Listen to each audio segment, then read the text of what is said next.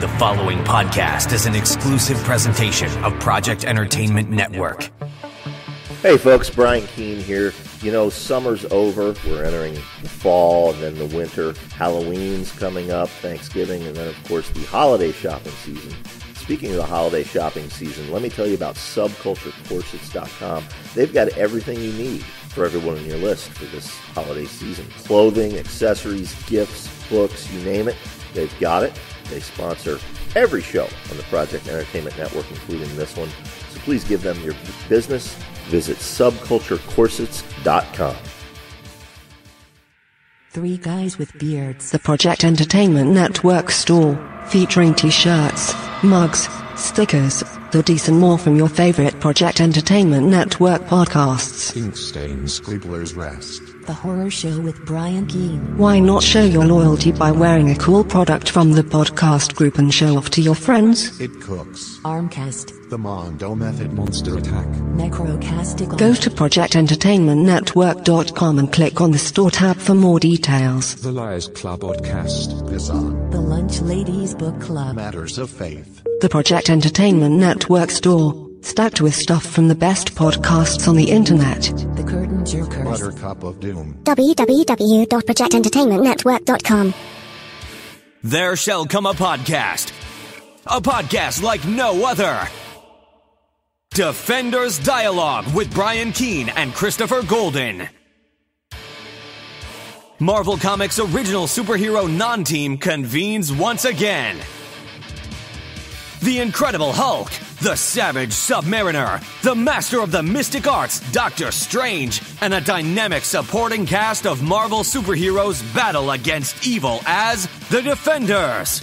Without further ado, true believers, here's your hosts, Brian Keene and Christopher Golden. Excelsior! Welcome back once again to another episode of Defenders Dialogue. I'm your host, Brian Keene. And I'm your other host, Christopher Golden. Look at that, you made me say other host, Brian. Well, I'm thrown. This is the third podcast I've recorded today, Chris. So I'm a little off my game. But you know what?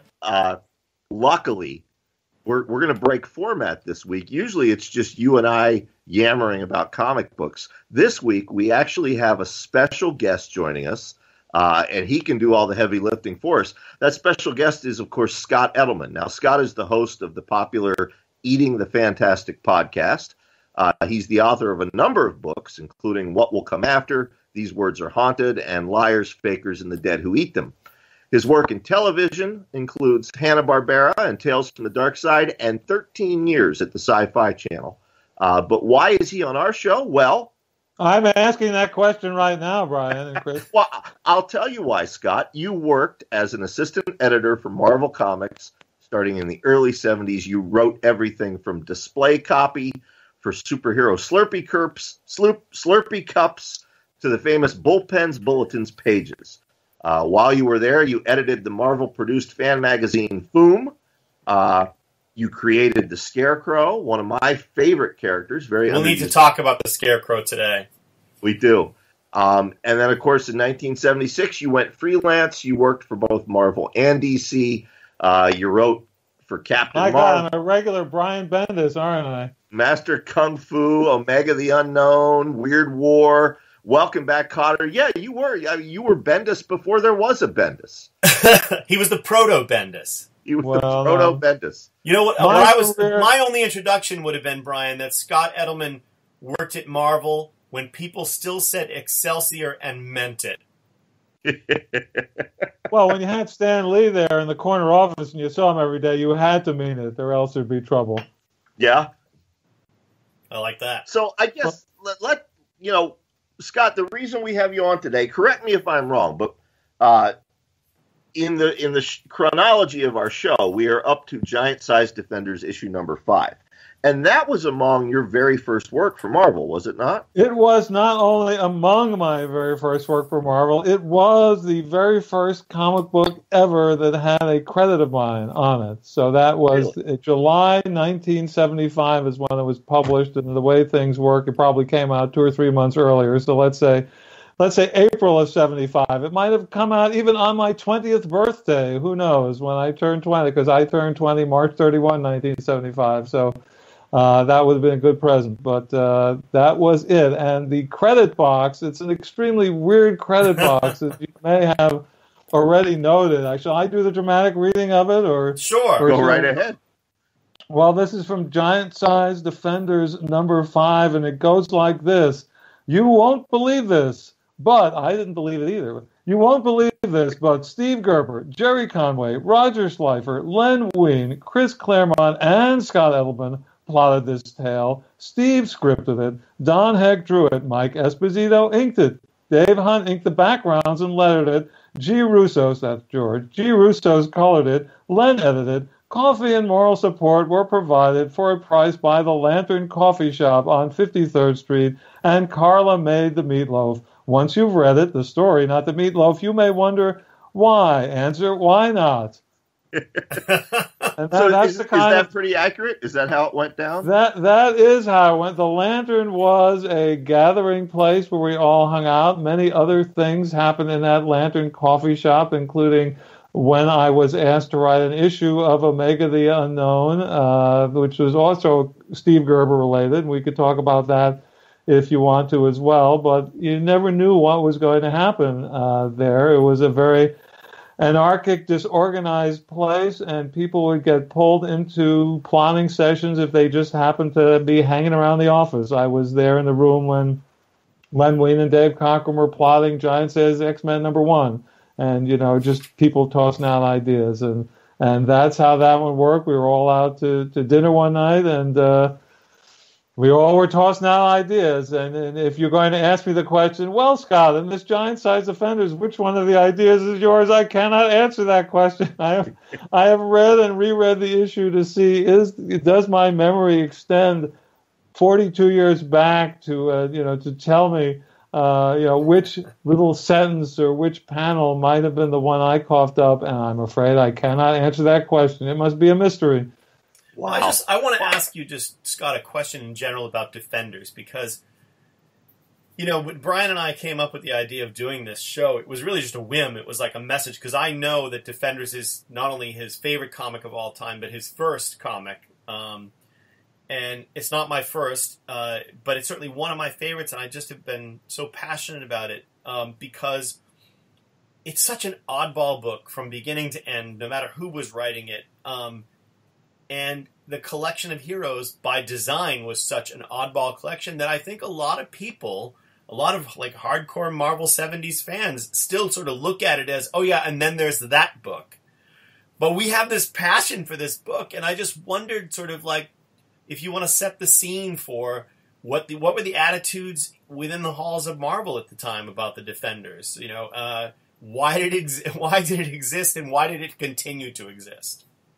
Well, it began before I began at Marvel. So those early issues that you were talking about back in the first episodes, long, long ago, in the early days of Defenders Dialogue, those were before my time, when Roy started doing it. And then I always loved that wonderful Neil Adams cover, that first cover with the three of them, running at us. But the odd thing about the Defenders, I think, is that more than any other book, it obtained the personality of the creator in a way that other books did not. As if when people were writing the Fantastic Four or the Avengers, the personality of the author got in there. Roy's different than Stan's and so on. But as was shown with what Steve Gerber did with the Defenders and what Dave Kraft would do later with the Defenders, for some reason, because the team always changed, you never knew who was going to be there each issue, it somehow allowed the writer of the book to go a lot weirder and often different tangents and directions than other books did. And I don't know, that may be why people liked it. It may be that there were some people who only liked the Defenders of certain writers and certain teams. So maybe that's why it has that strange reputation. You couldn't say, if you picked up an issue of the event. Well, the Avengers changed a lot, but I think it had more stability than the Defenders did. It had less of a chance of something weird going on. It had fewer elves with guns. Well, right there, that's a problem. But it also had, the Avengers had that flagship feel. It had the feel of these are our major characters together. And the Defenders had the feeling of these are the characters no one else is paying attention to. Anyway, go ahead. I think more people paid attention to the Defenders than the next group. And in my head, I'm thinking the Champions came after the Defenders. Perhaps yes. I'm wrong as to when it happened. No, correct. But but it was another attempt to take heroes that maybe didn't quite fit together, and let's see if we can put them together and have another book. And probably there would not have been a Champions had there not been a Defenders before it.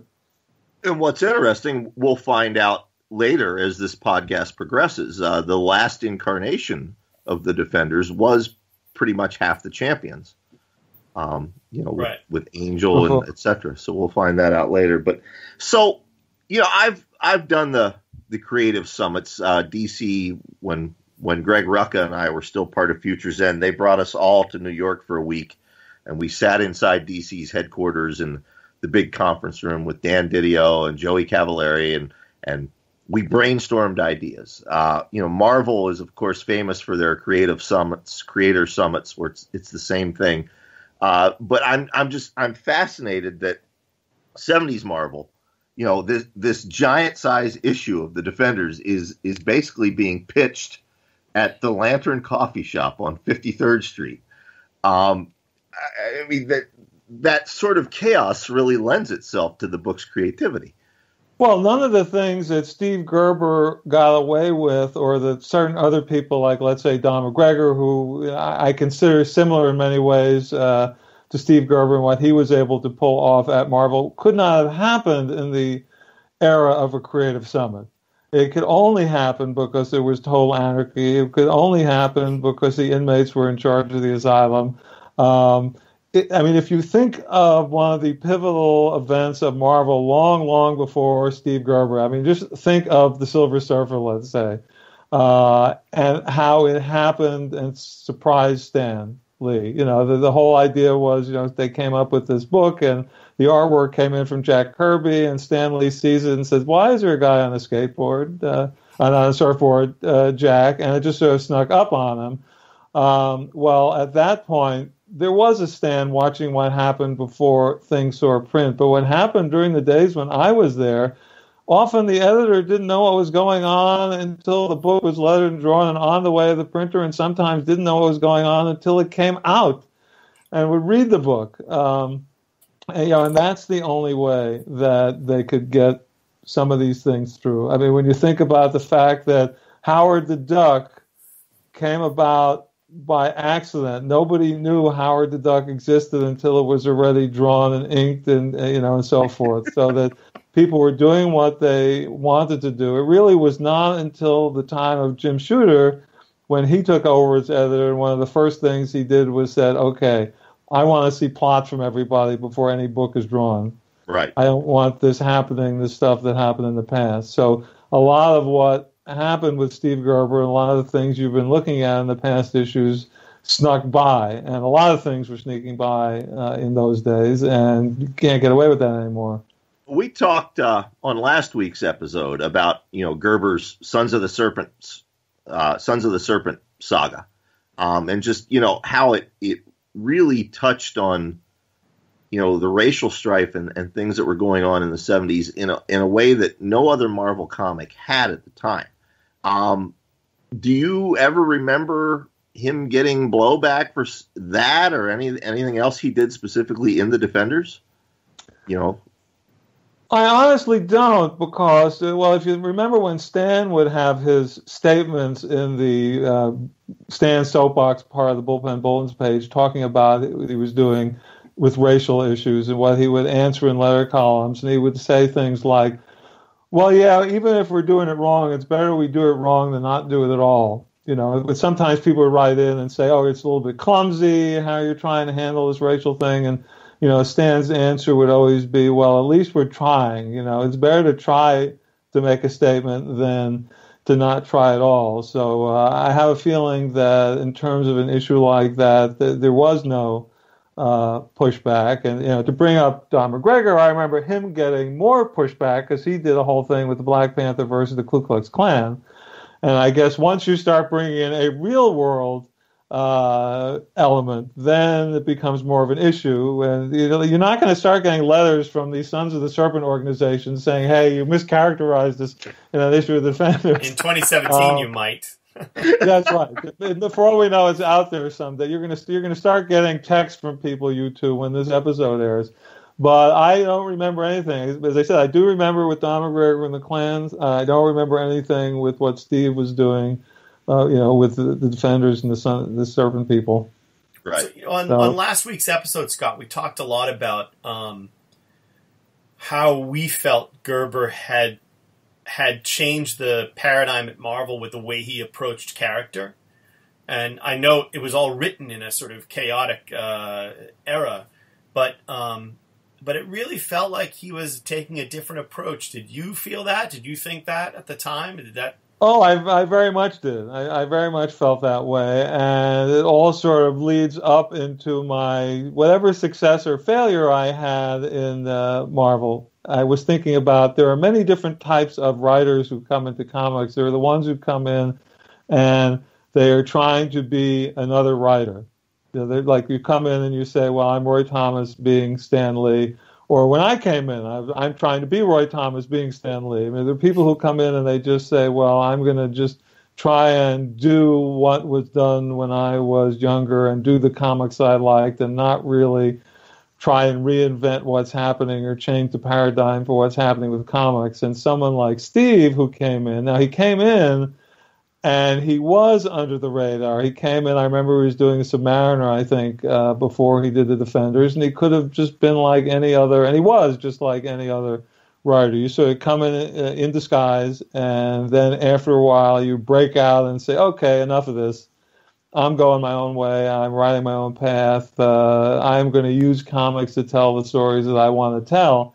And that's what I think he did on Defenders, and that's what I think he did when he got a hold of Man-Thing as well. My feeling about me in comics is I never really did that, and by the time I decided, wait a second, I don't just have to try and be Roy Thomas being Stan Lee. I can be me. I can write the comics that only I could write, that no one else could write. And that was exactly when it all fell apart and I got out of comics. So I really only, had that decision just as I was doing my last issue of Captain Marvel. And I'm horrified to tell you when I had that decision, and I had totally forgotten when I realized this. I went back and read the columns I wrote for the Comics Journal. I had written a series of ethics columns after I got out of comics. I just basically talked about, what was going on with women in comics and why they weren't getting breaks and all sorts of other things, and how people hide themselves. And it turned out that I was having a conversation, and I went and found this. I wrote one called Comic Chameleon, which is the title of one of my ethics columns, and your listeners can find it on my site, scottedelman.com. But I was having a conversation with Jim Shooter at the urinals at Marvel Comics. And having a discussion. I did not remember this until I read me writing this in that column about, yes, I'm by the urinals with Jim Shooter having a conversation about why aren't my comic books standing out from the other comic books that were being written at the time, and why is no one paying attention? And all of a sudden I realized, well, wait a second, I'm just pretending to be someone else. I should not be a chameleon and try and blend in.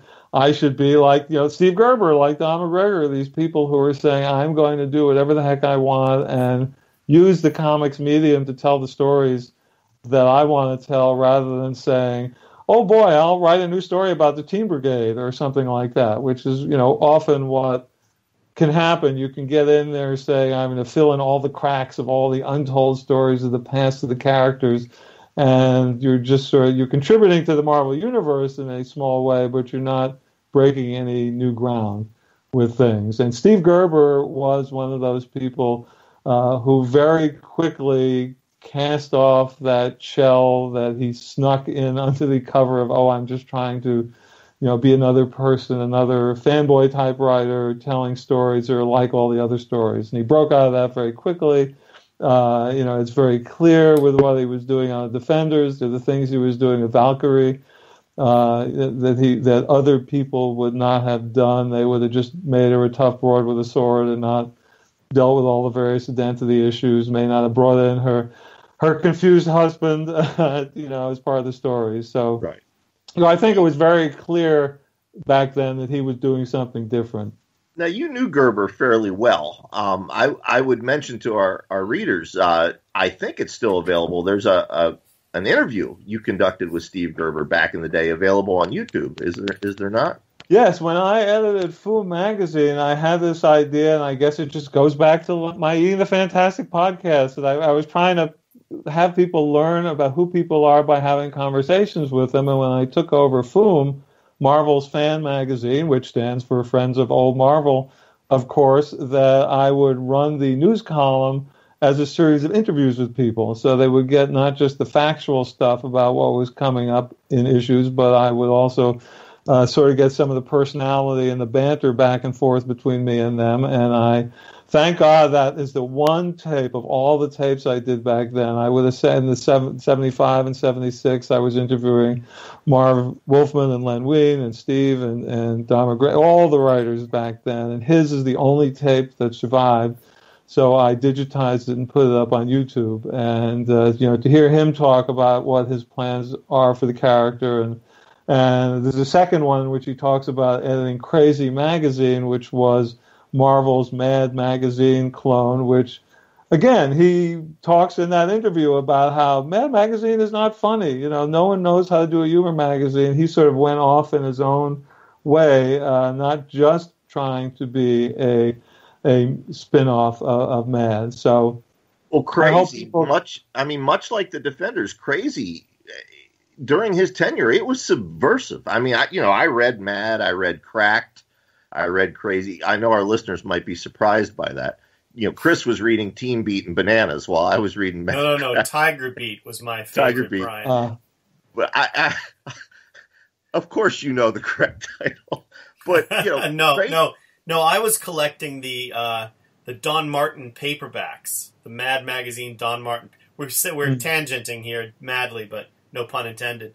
But I had that was what I was collecting. Of course, I read those, but Well, and the black and white Marvel horror magazines. Those were my. One thing people most remember Crazy Magazine for, if they remember it at all, is for Casper the Dead Baby, which is a tangent, which was drawn by Maurice Severin when he figured, well, wait a second, if you have Casper who is a baby, he had to have been killed when he was a baby. So it's this horrific thing about like a 5 or 6 page story about the living Casper and what happens to him to make him into a ghost. But that I remember it well. Yeah. But given that, I mean, you knew who your audience was back then. Now, yeah, college age kids were reading comics as well. People your age were reading them, but primarily it was guys like Chris and I, or girls like, I don't mean, as I said, I've recorded 3 podcasts today. I'm tired. It was children, me and Chris's age, primarily reading these books. And for him to be working all this subversive stuff in, I mean, did he have bigger goals? Was he trying to entertain, or was there a whole sub-level that he was really reaching for? Well, 2 things. One, I should point out that, though, with children, the rules have changed over the years. If you go back and read about what the editors at DC always used to say, and even at Marvel, the concept was every 7 years you had a totally new audience. So you could do the same story that you did for Superman 7 years later because no one's around anymore. This is before fandom. And that really started changing once comic collecting came in the 70s. And I know Stan was always very proud, hey, we're being read by college students. And, we're not just being read by little kids. So there was that feeling that an older audience was reading it. But definitely Steve was very much aware of that. Yes, when you do your Giant-Sized Man Thing podcast, you could talk about some more of that. But some of the things he was doing in there as well were dealing with, very heavy issues and depression and suicide and teen bullying and all of that stuff. So I think he was very much aware that you should be able to handle any issue that you would be able to handle in a novel, you should be able to handle in a comic book. Of course, there was the Comics Code issue and all of that, back and forth with the Comics Code, because when I was there, you were still having to submit copies of the original printed artwork before it went to the printer, and they had to review every page and make suggestions for changes if they found something offensive. So you still had that looking over your shoulder. That took a while to totally fall apart. But definitely his ambitions were much larger. I don't want to say much larger than comic books, because that's wrong. That makes it sound as if he would have thought that comic books were small and not worthy of them, and someday I'll write a novel kind of thing. That's not what I mean by that. But he felt that comics could do more than they had been doing. Can speak more broadly than they had been, and can comment on things in a more honest way. So he was trying to do that. And he was a funny guy. I mean, one of the things, it's hard for people to tell from the book, and even hearing his voice when I do that little interview for people who want to go listen to it, you really can't quite tell what a funny guy Steve was in real life to hang around with. And I can remember one particular time, because no one really ever separated at Marvel. You went to the movies together, you played poker together, you went out to dinner together. I mean, for all I know, this giant-sized Defenders #5 was not planned. It was just an impromptu thing of Steve saying, "Oh, I got to do this issue. What should it be?" And it just sort of happened. And I remember us wandering the streets in Midtown Manhattan and doing guerrilla theater spontaneously. I remember throwing myself on the ground once after we left the restaurant and putting my hands around his legs and going, "Dad, please come home. Mom misses you." And she wishes you'd stop drinking. And he's going back, and we're just going back and forth. And people are walking by us on the street going, what's going on with these people? But, things like that. Would just happen, because back then it really was an extended family. And if it was Friday, and for people who don't remember the old days, a new movie might open, and it might open in a single theater in Manhattan. It would not open in 40 theaters. It might open in one or two. If on Friday you went to the first show of a brand new movie, you generally find most of the people in comics going to see that same movie, even if it was unplanned. Right. And you just sort of all were in each other's pockets all the time, playing softball on the weekend, having parties and so on. So, so there was a lot of that, and and Steve was a part of that, and he was always a funny guy. And the sad thing about his passing, among others, is it became a more public thing thanks to the emergence of the internet and the fact that he was on LiveJournal. And I can recall remember now if it was the day before he passed or just a couple of days before he passed, just blogging about, he's in the hospital waiting for, I think it was a lung transplant, and talking about how I'm working on this book, and I think everything's going to be okay, and I think it's going to come through, and then the next day is gone. And that's a side effect of the wired world we live in, that I can remember back when I was first in fandom, and someone might die, and it would be months before you picked up a fanzine like Locus or something like that, and say, "Oh, look, Robert Heinlein died 2 months ago," or something like that. And now you are, thanks to Facebook and Twitter, you are privy to information that once only the family would have. So it became a much more shocking thing when it happened, because, wait a second, we were just talking to this guy yesterday. He was so full of hope. He was writing some book for DC. I don't remember what book he was working on at the time that he passed, but the suddenness of it I think it was Hard Time he was working on for DC.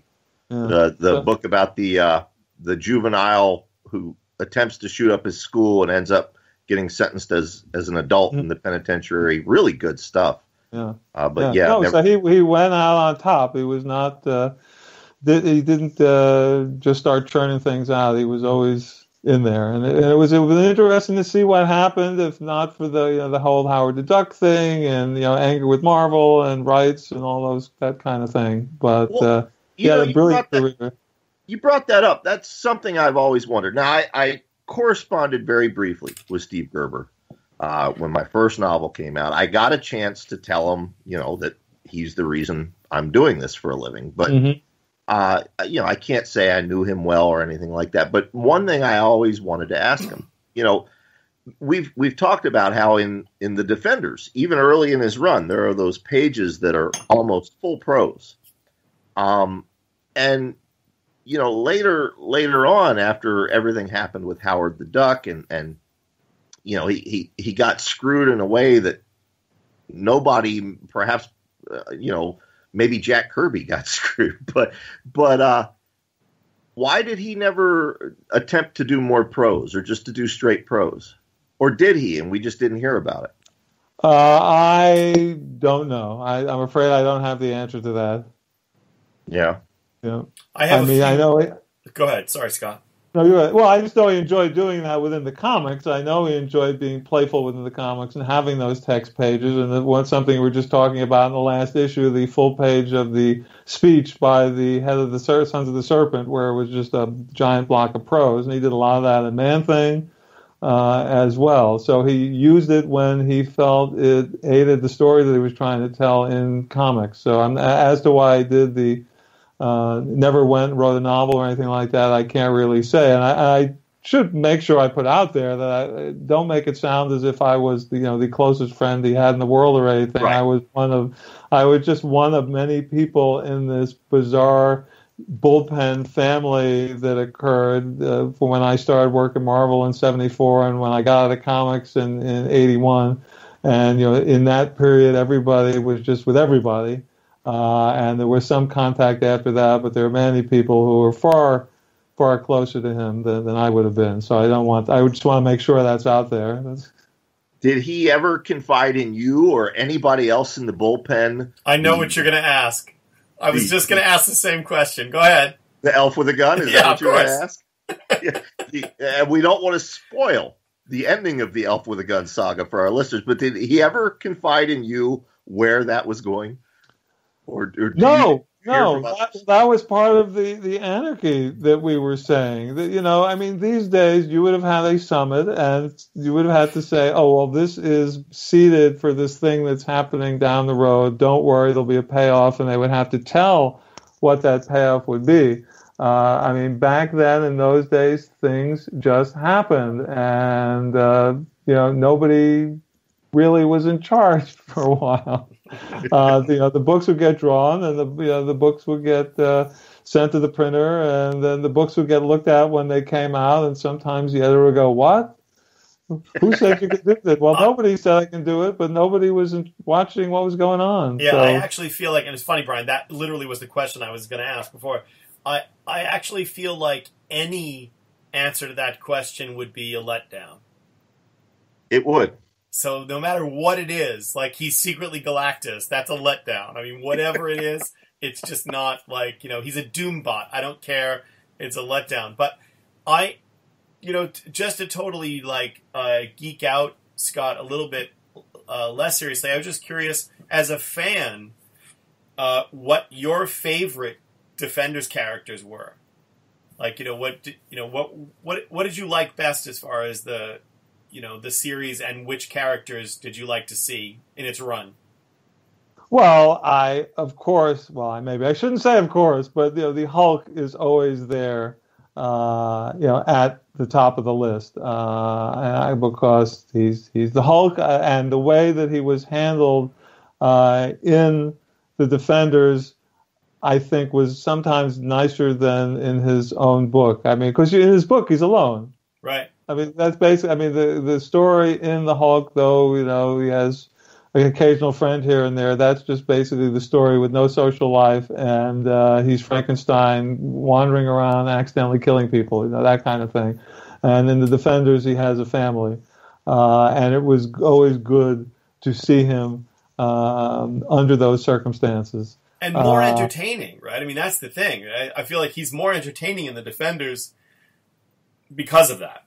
Agreed. He's humanized. Yes. Because you very rarely got to see him banter with people in that way and give people nicknames the way Sawyer did on Lost. That he would do that all, and that was one of the fun aspects of it, that would come up. So He was always the favorite. I don't think Doctor Strange was anyone's favorite simply because of the way you discussed what a dick he is. I know that's been the theme that has run through Defenders dialogue from the beginning. Was that the feeling inside the Marvel bullpen as well? Well, it is interesting that he was and seemed a nicer person in his own book than he seemed in the Defenders. Maybe he's someone with low social skills, and that's what it is. And we got along with one or two people, but you put him together with a group, and it didn't work well. He does become he becomes a very paternal figure, though. He doesn't sort of start out that way, but he kind of becomes, and not in the Charles Xavier admonishing way, really. Xavier had that sort of very sort of above it all sense. Eventually, over time, Doctor Strange becomes this figure who's really trying to help them all sort out their shit. He's still arrogant as hell, but he's not the way he starts. At the beginning, the first few episodes, we just talked about how he's just such a nasty son of a bitch all the time. But he does change into a sort of paternal. What about some of the more oddball characters? I think what he ends up changing into is he sort of changes into what Captain America became in the Avengers. Right. Because Captain America was not there at the beginning, gets found in that block of ice. And eventually, as people come and go, he's sort of the one who holds it all together. He's sort of the one who helps the other people. I don't think Captain America was ever a dick. He can't be one. He's always that nice guy who's apple pie and all that. But so that's sort of what Doctor Strange, I guess, ended up eventually becoming just by the benefit of him being around so long and people coming and going. Perhaps he ended up feeling more invested in the Defenders than than other people. And the fact that his house became essentially a superhero commune. Mm-hmm.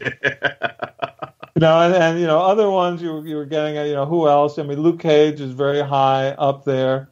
Though, of course, reading it with 2017 eyes versus 1975 eyes, 76 eyes, and so forth, you look at that and say, well, all that sweet Christmas is a bit too much, and the characterization and so forth. You do sort of wince at it. All of us white guys trying to pretend to be Luke Cage, so that does stand out a bit after all this time. But still, there were even then, because as I said earlier, what Stan said, better to do it and be a little clumsy at it than not to have tried to do it at all.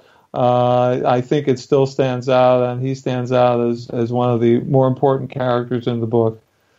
Yeah, for sure. Great. We'd be remiss, and we can come back to the Defenders in a second, Brian, but we'd be remiss, Scott, if we didn't talk about the Scarecrow, because as horror guys, if I recall correctly, it's 3 appearances, right? Well, I ended up killing a lot of books with that.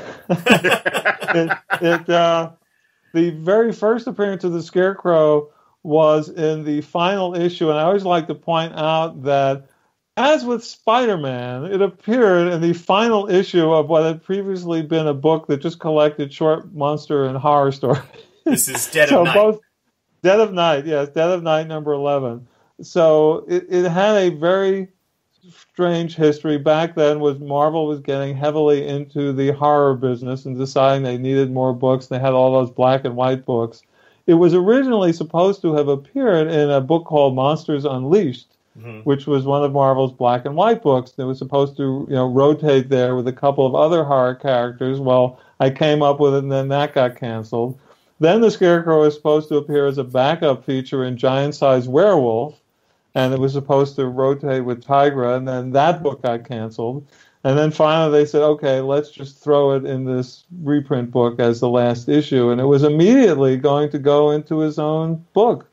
It even appeared in the subscription ads. You subscribe to the Scarecrow. Yeah, it was in the subscription know that. ads. And then before the first issue could come out, the book was canceled. So what was to have been the Scarecrow number 1 actually appeared in Marvel Spotlight number 26. as opposed to being in his own title. Right. And I recently discovered the undrawn, never drawn, never used plot for what was to have been the Scarecrow #2, and posted it on my blog just last week, because I was going through some old paper and I was saying, wow, I didn't remember I ever wrote this. And but the only thing that ever was drawn of that was a Don Perlin splash page, and he did the splash page for that issue, and that's all that exists of what was supposed to have been the Scarecrow #2. So it had a checkered history before it ever got saw print, going through 3 titles, and then this whole mess afterwards. But, you know, if you look in some Marvel books at the time, you could have actually sent in your $1 or whatever a 12-issue subscription was back then and subscribed to the Scarecrow. I don't know what kids took in exchange for that. I don't know if anyone sent in their money to subscribe to it, but it was out there, and then it got canceled. What was the reason for the cancellation? Were they were gearing back on horror, or?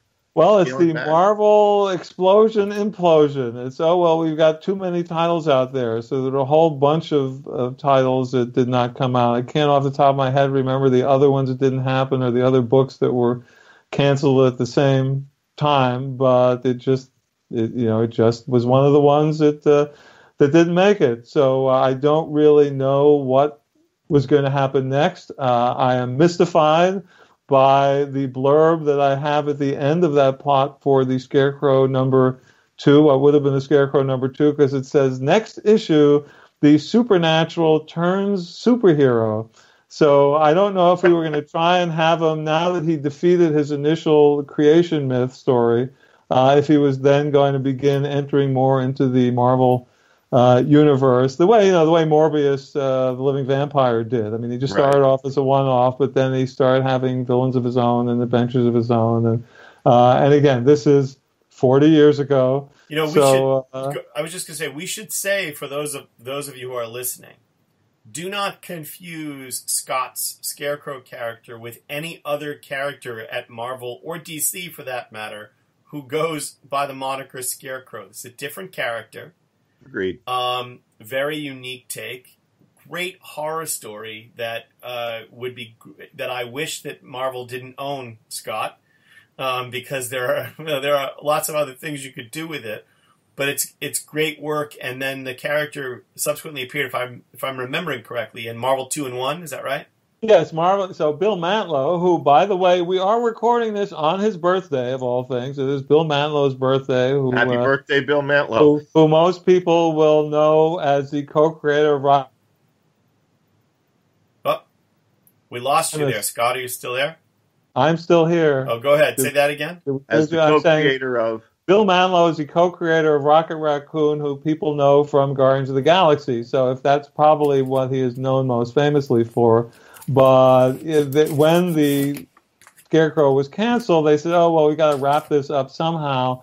They decided to wrap it up in Marvel 2-in-1 with The Thing and his girlfriend, who is Alicia, if I remember her name correctly, the blind sculptor. And that was sort of the reason to make the art connection with the Scarecrow painting and all that, and sort of end it. Now, it's not really the ending that I would have anticipated, considering what was in that plot that I recently found, and who knows what I was going to be doing next when it would actually be a series. But yes, it did get, so those 3 books did conclude that. Now, the Scarecrow eventually came back as a Doctor Strange villain, renamed in the Marvel Universe, they now call him Strawman, and he became one of the Fear Lords who fought Doctor Strange alongside Nightmare, who was a Doctor Strange villain, and I can't remember the other 2. And in fact, they are doing a Marvel Masterworks Fear Lords collection, collecting all the stories of Doctor Strange versus the Fear Lord, the early Scarecrow stories, and I did write an introduction to that book that will be coming out from Marvel, I think, in February. So it's a Masterworks, the big hardcover Masterworks? Well, I don't know if it's a Masterwork, or I don't know if it's an essential. I can't remember exactly. You know what? I think I remember seeing that. I'm going to look it up right now while we talk. But also, the thing is, it seems to me like, this is a time as a fan that I'd love to see a new take on that. Yeah, I'm looking at it now. January 9th, Doctor Strange: The Lords of Fear. And yeah, it includes issues of Thor and those 3 Scarecrow stories, and then a whole bunch of Doctor Strange materials. Right, Very it cool. includes the early Nightmare stories and the early stories of whoever else are the other Fear Lords, who I forget who they are all of a sudden now. But I think Roy Thomas wrote an eventual miniseries where Doctor Strange, a 6-issue miniseries or something, and that's collected in there as well. So that will be coming up. Cool. Well, now, Chris, I was going to say, Brian, before you start, apropos of nothing, and nobody else can see this because we're just listening, there you go. There's the first Rocket Raccoon right there. Marvel. Chris is holding up a Marvel preview with Satana on the cover. Yeah, Marvel preview number 7 with Satana, which I'm actually going to be selling because it's Rocket Raccoon's first appearance, and I have it printed elsewhere, and it's value. I actually have 2 of them. So, anyway, go ahead. I was going to say, you brought up the Scarecrow, a.k.a. Straw Man, is ripe for reinvention. Now, Scott knows this, because I've told him this privately off the air, but I don't think you know. I actually pitched a revival of that character for Marvel's Dead of Night relaunch that they did under their Max title, their adult-oriented material. And my editor at the time, Warren Simon, seemed to like it. Tom Brevoort seemed to like it. Unfortunately, then Warren left the company to go to Valiant, and I was sort of orphaned and didn't have anybody to pitch to. So it was kind of DOA, but yeah, maybe I'll throw that pitch up on my website for people to look at for free. Well, the thing I would really like you to pitch up and put up on that website, Brian, is something that you revealed to me, is that when you were a little Brian Keene, you actually drew comics of the Scarecrow, did you tell me once? I did. And so somewhere out there, there's little drawings of 10-year-old Brian drawing or something? Or 7-year-old Brian. They are in my mother's cedar chest, along with all the other. Yeah, I drew, because I didn't know about intellectual property rights back then. I had DC, I had Commandy and Scarecrow and the Headmen. Everybody else. This they're all stick figure bodies but yeah, I should get into my mom's cedar chest. Yeah, I would love to see a page or 2 of that. Yeah. Well, hey, remember, that was how Jim Shooter started anyway. He didn't send in scripts. He sent in little pencil drawings, and that's how he started writing the Legion of Superheroes back in the 60s. Yeah. So you could have started back then, Brian. Yeah, no, it's always been one of those things that you look at and you think, boy, I wish they'd done more of this. I'm sure no one more than you wishes they had done more than that, Scott. But or maybe not, because it sounds like you didn't know where it was going after. No, I did know when it was going back in 1976. I don't know what my 1976 self was thinking back then. You were ahead of the game, though, because Werewolf by Night took 39 issues before he became a superhero. That's true. Good point. I waited until he could talk. And that would have been interesting, considering that Don Perlin was the premier artist on Werewolf. It was Mike Plug and Don Perlin, but since Don Perlin was the one who was taking over on the Scarecrow as a regular permanent artist rather than being sent to the Philippines, because that's something you might not know. Those early 2 issues of the Scarecrow were not done in the Marvel method. They were done full script. Because anytime you were dealing with the artist in the Philippines, we did do a complete full script. So the writer would be in charge of panel 1, panel 2, panel 3, panel 4, and all that. So that the one that Rico Raval did in Dead of Night number 11 and Ruben Yandok did in Marvel Spotlight 26 were off a full script. But with Don, it would have gone back to the quote-unquote Marvel method, and that's what people will see if they go to my blog and just search on the Scarecrow tag. They will find that if you want to know what that last issue was supposed to be and which of the 2 brothers was supposed to end up actually being the Scarecrow and a variety of other things, and how the Cult of Kalamai ends up, that's in that plot. In an alternate universe, separate from Marvel 2 and 1, the one with the thing.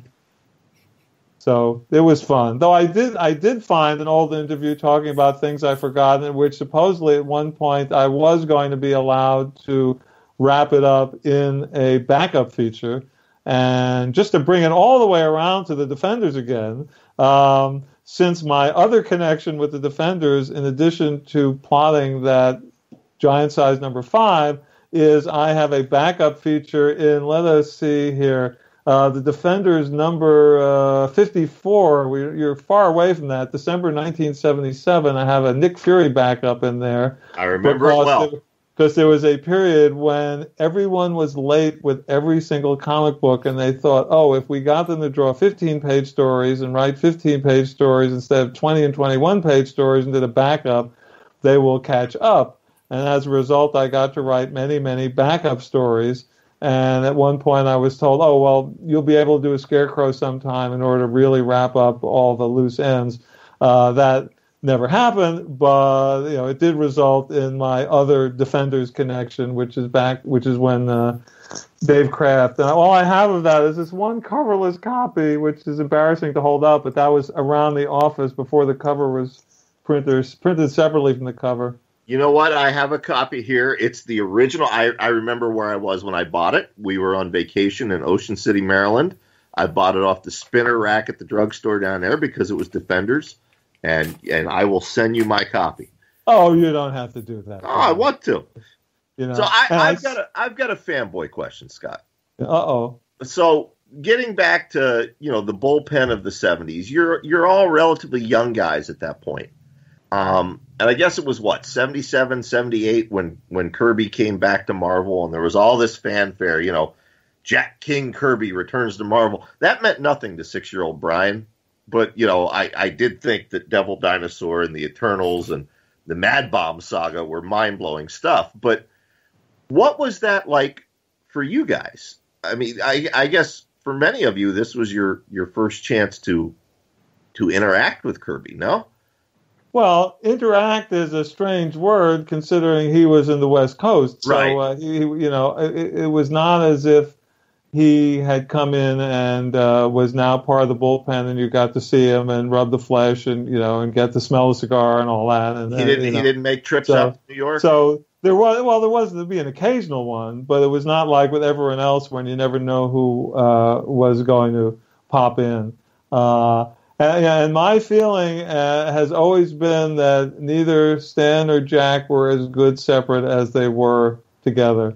That I always had that feeling, and I have friends who will fight me to the death over that because they feel that Kirby on his own as a scripter was perfectly fine, but I would always read the Jack Kirby comics, and even as they were overflowing with magnificent ideas and pacing and adventure and leaping off the page, to say, well, boy, what if Stan got to script this instead of just printing Jack verbatim? I always thought the two of them pushed each other to new heights, even when it was, as would happen later on, when the book would just show up with a couple of sentences from Stan, and they would show in and Stan with dialogue, what had been mostly plotted out by someone like Jack, that there was something about the way that Stan would handle the dialogue that sounded a little less stilted and realer and that was just me. But no, I would agree. I mean, even as a kid, I distinctly remember. We're going to talk about it later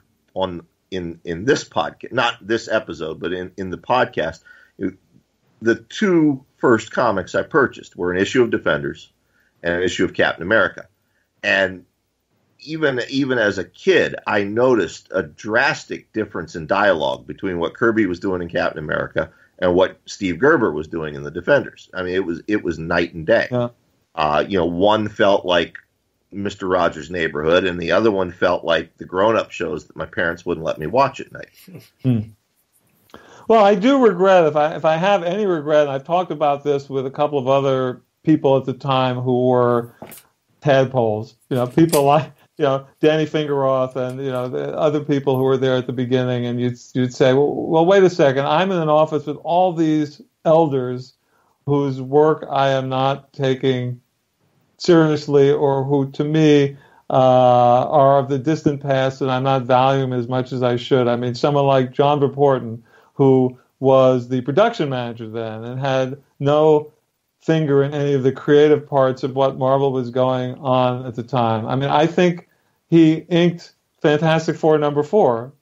George Russos, who was the colorist and doing a lot of the coloring on staff back then, I think he may have done some artwork in Action #1. He might have done coloring. I mean, some of the they were, and I think, well, why didn't we? And Saul Brodsky. I mean, I think Saul Brodsky, did he design the first Fantastic Four logo? Things like that. And why did 19 and 20-year-old me not sit down and say, "Oh my God, tell me what it was like in back then"? And that's what being, I think, a 19 and 20-year-old is to some extent. To being so self-absorbed about the new and the now and what's happening, and look what Jim Starlin's doing, and things like that, that you're not paying as much attention as honoring the people who came before. So there was some of that going on, and that may be my main regret. I mean, we're all going ooh-ah over hanging out with Stan Lee, but somehow all these other people who were around in different capacities, we were not hammering with questions and say, "Oh, tell me what it was like, back then in 1963 and 1952 and all of that." So that's my big regret out of the comics days. Yeah, I mean, certainly that's natural, though. I mean, you were busy doing street theater and going to the coffee shop, and That's right. I'm serious. I mean, that is when you're 19 and 20, you're not thinking about that. It's like it's only when you reach a certain age that you want to hear your aunts and uncles tell stories about when they were kids. You know what I mean? Oh yeah. Yeah, no. So that does come up every once in a while. Oh my God, you mean I was with this person or that person? I mean, and some of it I was lucky enough to experience and feel awed about at the time, like Flo Steinberg, who recently passed away. And we're getting way off the Defenders tangents here, but that's okay. Flo Steinberg, who was Marvel Comics' second full-time employee, it was her and it was Stan, and she worked there from 1963 to 1968, and she recently passed away, and there was a memorial for her in New York, which Marvel fronted the cost for renting a facility at the Society of Illustrators, and so we were all able to get together. But when I was a little kid and I would send a letter to the comics and get a postcard that came back signed by Stan the Gang, that was from Flo. And when I joined the Merry Marvel Marching Society as a little kid and sent in my nickels and dimes and got it back, that was from Flo. And when I got the No Prize, that was from her. And when I eventually went to work at Marvel, with her, there was that feeling of connection that, I'm with this person who was so important to me when I was a little kid. So with her, I had the sense. And who knows, maybe if Jack Kirby had been in the office, there might have been a different feeling, and whatever barrier I felt existed might have been broken down to have been in his presence. I mean, I did meet him once or twice at comic book conventions, got his autograph, but there was no, hey, we're peers together working at Marvel Comics kind of thing. He had his own little bullpen out there with Mark Evanier and other people putting out those books. Right. All right. Well, Chris, you got anything else before we let Scott get going here? No, I think we're good, Brian. I think we're about out of time anyway, which is good. And I think maybe we should just tell people what we're doing next time. I've lost track now. Next week we will revisit Scott's very first credit at Marvel, Giant Size Defenders #5, right? Which kicks off Steve Gerber's multi-part Guardians of the Galaxy. Oh, that's right. Giant Size #5 and Defenders 26 through 29. That's what we're covering next week. Exactly. I so love the Guardians of the Galaxy, and that's another sign of being an old fart, because in my head, the Guardians of the Galaxy, or the original one, is drawn by Gene Colan, and that first issue of Marvel Superheroes, not the ones that have made it into the movie. As much fun as I love the movie ones, but right. There movies is that are great, but Yondu and Martin X and Charlie 27 and Vance. Yeah. So these are fun issues. So is this appearing on its own, or is this coming in after you've already discussed a whole bunch of issues that I haven't heard? Nope. This will be appearing on its own next week. I'm so honored. We're honored to have you. And folks, we encourage you to go check out Scott. You can visit him online at scottedelman.com. If you're listening to this podcast, then you should also be listening to Scott's podcast, Eating the Fantastic. Every week he interviews folks from science fiction, from horror, from fantasy.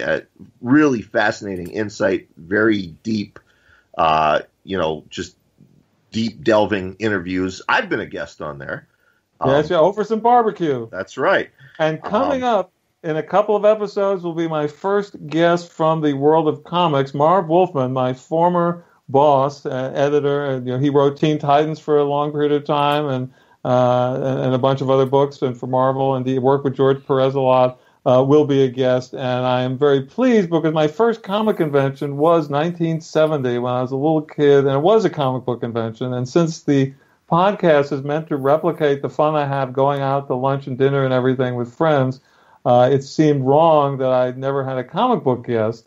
But I don't know if you ever thought about this. There's a big difference between comic book conventions and horror, science fiction, fantasy conventions. When I go to a fantasy convention or StokerCon or whatever, I'm pretty much on my own. I'll do my panel, I'll do a reading, I'll go to a reading of a friend. Most of the time I'm in the bar. It's easy to take a long lunch. It's easy to take a dinner. But these poor guys at comic book conventions, if you've ever been to one, not just San Diego Comic-Con, but the others, they're usually trapped behind their desks, their booths, from 10 until 6.